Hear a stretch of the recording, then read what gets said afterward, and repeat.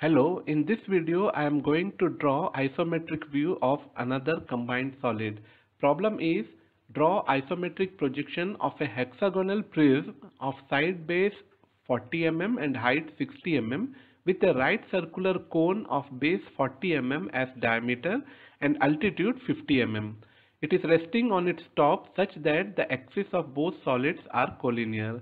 Here it is asked to draw isometric projection. That means we have to foreshorten all the isometric lines, but instead I am going to draw all isometric lines with actual length, which results a solid of same shape but larger size with a scaling factor of √3:√2. First we will draw orthographic projection of this solid. For that, draw XY line first. This hexagonal prism, in top view you will get one hexagon in shape. This prism will appear as a hexagon. I have drawn one hexagon of side 40 mm. Now this side is 40 mm. I have kept one side parallel to XY line. Nothing is mentioned, so you can keep it like this. And above this you have to draw one circle. For that you need center of this hexagon. I have drawn two lines which are joining opposite corners of this hexagon, so that you got this center point.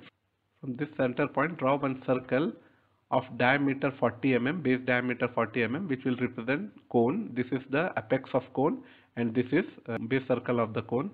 Now this is what you will get in top view. Now to project this in front view, this is the base of hexagonal prism.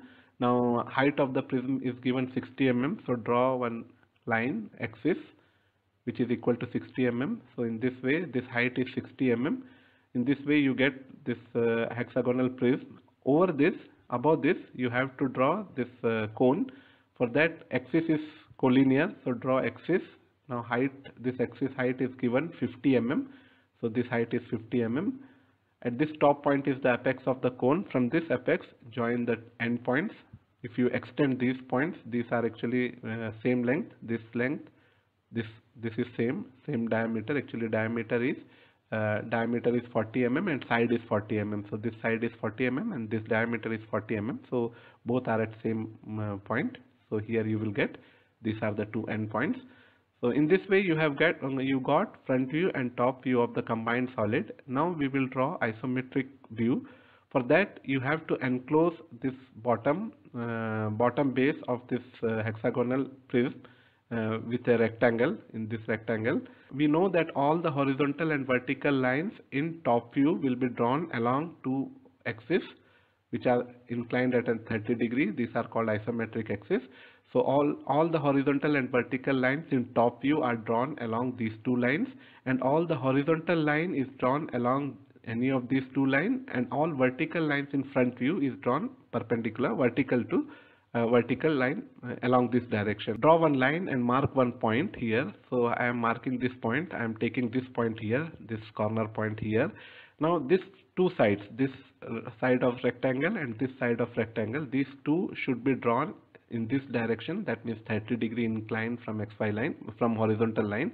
So draw two lines. I have drawn these two 30 degree incline, and this length here to here, this length and this length same. Similarly, this length, you have to take this length equal to this length. Once you get these two lines, draw another line which is parallel to this from this point, and draw line parallel to this from this point. In that way you will complete this rhombus. Once you get this rhombus, in this rhombus you have to mark all these points, all these corner points of the hexagon. So how can you get? You measure this length, this will be same as this one, this will be same as this one, these four lengths will be same. So take any one point, one length here, and mark points at 10 points. So this point I have drawn here. Similarly this side also, this side, here also you will mark one point, and here again. In this way you got these 4 points, 1, 2, 3 and 4. These 4 points I have obtained here in these two lines. Now these two are middle points of this line. This line, what you have drawn this line, middle point of this line, mark this point. Similarly, middle point of this line, mark this. So these are the 6 corner points of the base. Now above at top also you have this hexagon. For drawing this hexagon you need again these 6 points. Now this height is directly given. Height is given. Hexagonal prism height is 60 mm. So this height is 60 mm. What you have to do, from each of these points, draw vertical lines of 60 mm length. So I have drawn from each point, all lines are of same length of 60 mm. At the end you got these points. These are the top 6 points, top corner points of the hexagon. Join these points. Now join this bottom side, this one and this one. These 3 lines I am drawing.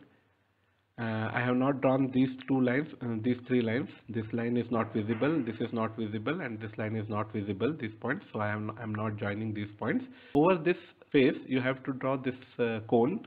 For that you need this base circle. Base circle means you need this center point. What you have to do, draw one line which is joining these 2 points. Now mark middle point of this. You can join another 2 corner points also.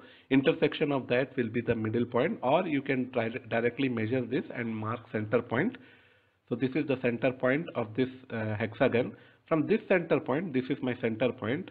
You have to draw this square. Now you can see that this length from here to here and here to here, this is given 40 mm is the base diameter. So this dimension is 20 mm from here to here, and from here to here 20 mm. So from this center point, mark 20 mm this side and 20 mm this side. So I have drawn one line, 20 mm this side, this point, and 20 mm this point here. And from this point again I am drawing 20 mm line this side and 20 mm line this side. So total is 40 mm. In this way you got one line of 40 mm. And similarly this side also you have to draw 2 lines. This line, now remember that this is 20 mm, this is 20 mm. Remember that this line is parallel to this line, because this is the same line which I am drawing here, this vertical line. This is what I have drawn here. Now this line is parallel to this line, so this should be parallel to this line. In this way you got, now join this corner points. So in this way you will get this another rhombus. We have to draw this circle here. The circle will appear as an ellipse. For drawing ellipse we use 4 center method. In the 4 centers, these 2 are the 2 centers, smaller diagonal endpoints of this smaller diagonal. Now other 2 points can be obtained by joining this point with center of this line and joining this point with center of this line. Intersection of these 2 will be another center. Similarly, join this point with center of this line and this point with center of this line. You will get another center point.